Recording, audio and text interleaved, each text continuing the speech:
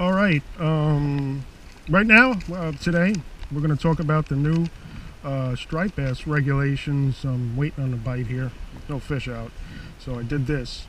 I think they said something. This is what I heard the new regulations are supposed to be. It's about an 18% reduction in the Northeast, up from Maine down south. I don't know, somewhere past Virginia, North Carolina. South, who knows, 18% reduction, and I think New York's proposing, I think 28 to 36 inch slot fish. And also I heard that they're gonna disregard the use of J hooks and require the use of circle hooks or something like that with bait. So those are going to be supposed to be the new regulations. I don't know how far they are into it or if they even decided. They say 28 inches to 36 inches. I believe one fish in New York, and supposedly you won't be able to use J hooks anymore, and you'll have to use circle hooks for bait or something like that. And there might be some stipulation with I don't know, live bait, dead bait. I can't keep up with regulations, but that's what it's supposed to be, something like that. Now, as per the regulations, I think they make mention that you're allowed that one fish in that slot. And as far as the size limit, what I personally think is, I don't think it makes a beans if you can keep one at 12 inch or one at 90 inches. As an angler, a single angler on the shore like we are now, I really don't see it making much of a difference at all.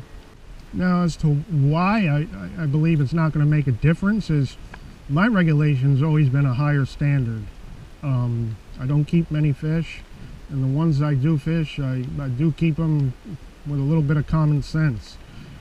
Everyone that I know, literally everyone that I know, personally, distant and close, really don't keep any fish.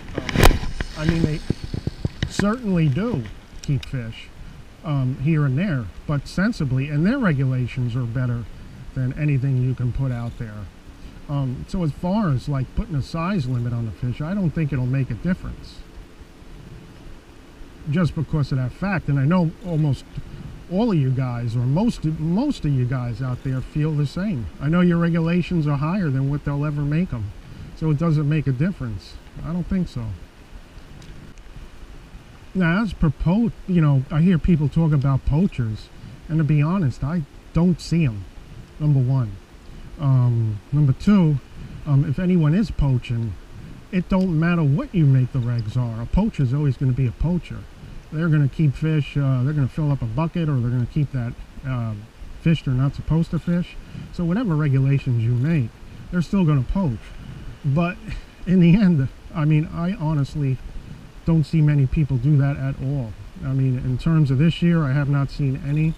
And I'd have to really think hard to remember the last time I've ever seen anyone poach fish, and let alone, I've seen people keep a fish 27 maybe, could have been 28, so I'm not going to go over there and start an argument over an inch, which could or could not be. But I don't think that is going to make a difference. It just, poachers are going to do what poachers are going to do. They're going to poach. It don't matter what the regulations are. Now, one thing I strongly agree, as per the regulations, what we're doing here, the shorebound angler, is a different thing than someone, say, out on a boat, and is a different thing than someone doing a commercial venture. So I believe that, there should be three different sets of regulations to begin with. Obviously, the commercial regs are different. They're probably more lax. As far as fishing from a boat, it's clearly advantageous a lot of the time, size and numbers.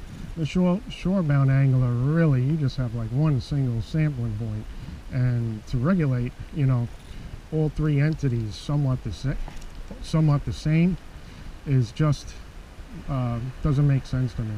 So really, there should be different sets of regulations for the type of angling you do, whether it be long lining, surf casting from the sand with a single lure or bait and rod, or fishing from a boat with 30 rods in the water.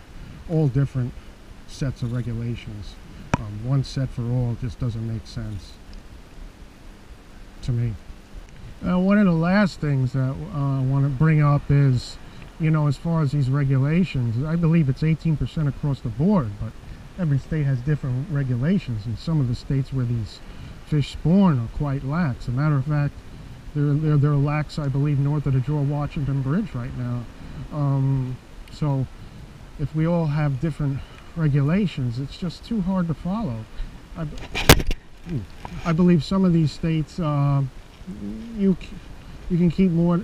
I had a subscriber tell me that in his state he's allowed to keep 2 bass. I believe one was over 20 and the other one was over 24, or maybe 28 or something like that. And I know that there's a few states like that, so you let those fish go, they head down that way and they get caught up anyway. If they do, I don't know, but it's interesting. Now, one reason why I don't think it matters the size of the fish is just the way the bass spawn. Those bigger fish, they're old fish. They're senior citizens. As far as breeding, they're just about done. It's really, if you let I believe you let, a 28-inch fish back, you're probably doing more good than if you let back a 70-inch fish for sure. It's all, genetic variability. I believe there's about 12 males that spawn per female fish or something like that. Those bigger female fish, 30-year-old female fish, she's done her job. She's done spawning. So I don't, as far as the spawn, I don't see it, dented into that any. You're not going to change nature. People think they can, but nature's going to do what nature does, and the striped bass, they'll do what they do.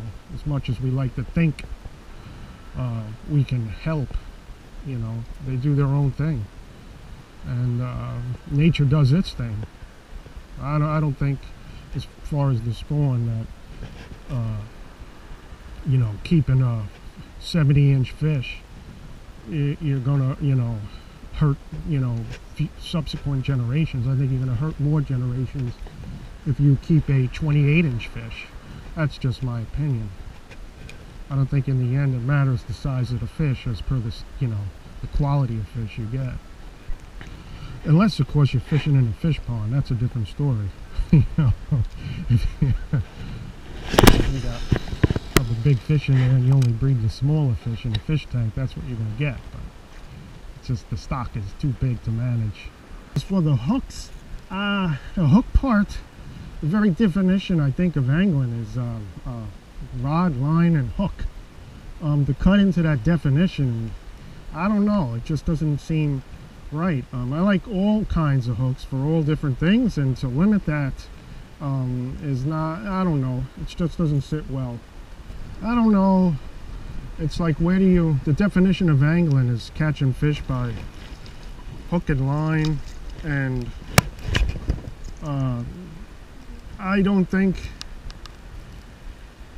I don't like the idea of someone telling me what kind of hook to use or not to use. If I want to use a 20-0 hook for bluegill, circle hook for bluegill, that should be, what I do. If I want to use a number 8 J hook for striped bass, I should be able to. It just bears in the definition of fishing, angling. But fishing's all about hooks, and to cut into that definition, I don't know, just not kosher.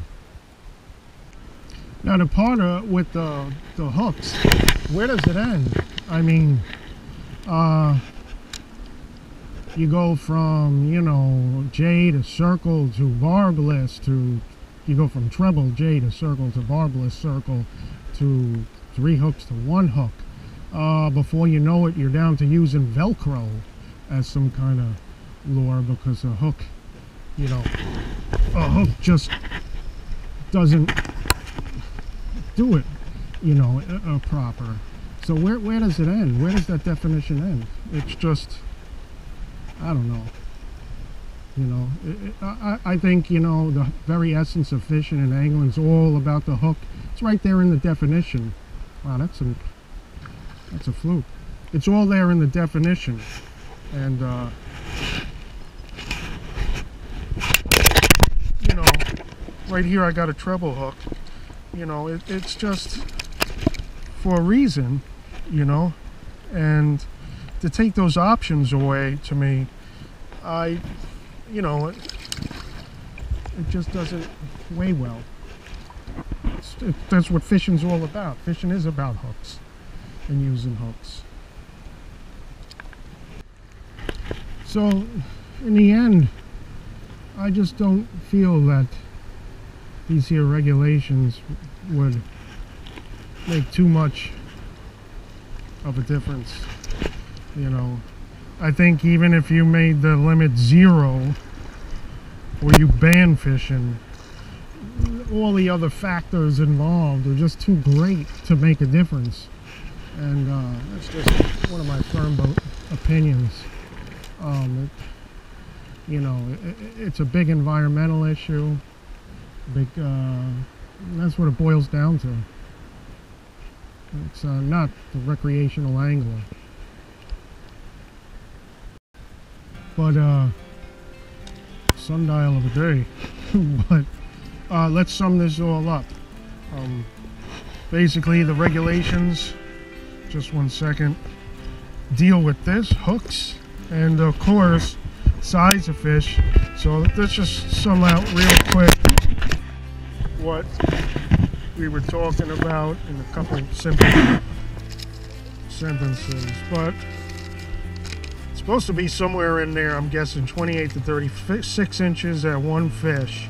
I don't think it makes a beans if you made that 12 inches to 90 inches or 90 inches at one fish. You need to regulate people. I believe you need to regulate different methods of fishing differently. And people I know, their regulations, their standards are higher than that, and they're going to be higher than that, just the way it is. So I don't think it makes a beans what this is. In addition, J-hook and circle hooks. That cuts right into the very definition of angling, I believe. I like J-hooks and I like circle hooks. I use both for different things. I don't think any one is nicer than the other if you use them right. But that, I believe, cuts right into the definition of angling, and having someone tell you how to fish and what type of hook you use, I don't know. I just think one hook is better in a circumstance than others. That's just my belief. But that pretty much so sums it up. Interesting one. But be sure to please like or dislike. I'm sure you're going to do one or the other.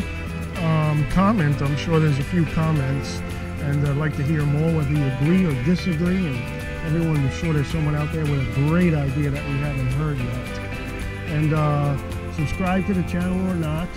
And remember always, fish away. And I'm going to get fishing now. Maybe there'll be a few of those stripers around today. But it's getting dark, so I'm finishing this one out. But thank you for watching. Have a great afternoon, night, day, evening, wherever you are. I gotta change the pour on this.